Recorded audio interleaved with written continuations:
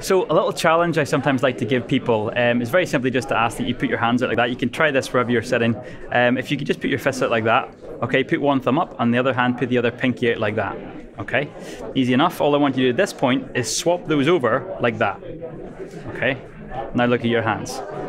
You may have found it a little bit tricky. If you have been able to do it, see how many times you can swap them over like that. Okay, most people find this very, very difficult. Now, not for me. I find that really easy. I don't have to look at it. I can do it quite quickly without looking at it. And the reason I'm really good at that is because I was born with a little natural gift or ability to be able to do that. That was a lie. I obviously don't have a genetic ability to do that. The reason I can do that is because I've practiced. If you were to spend 5 minutes practicing this every single night, I'd like to think you've got better things to do with your time. But if you were to do that, you'll be able to have it by the end of the week, no problem.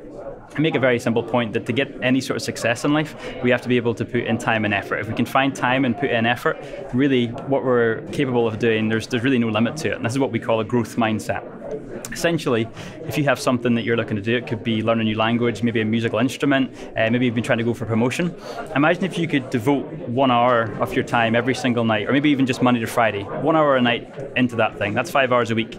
That's 20 hours a month. That adds up over time. Would you be closer to your goals if you give something 20 hours a month of your time? It's a no-brainer. A lot of the things that I talk about aren't rocket science, but what we find a lot of the time is when it comes to things that are common sense isn't always common practice. So having the right ideas and positive thinking is great, but it's time that we turn this positive thinking into positive action. Not just think about the things we want to go and do, but actually go and do the things we want to go and do and make them happen.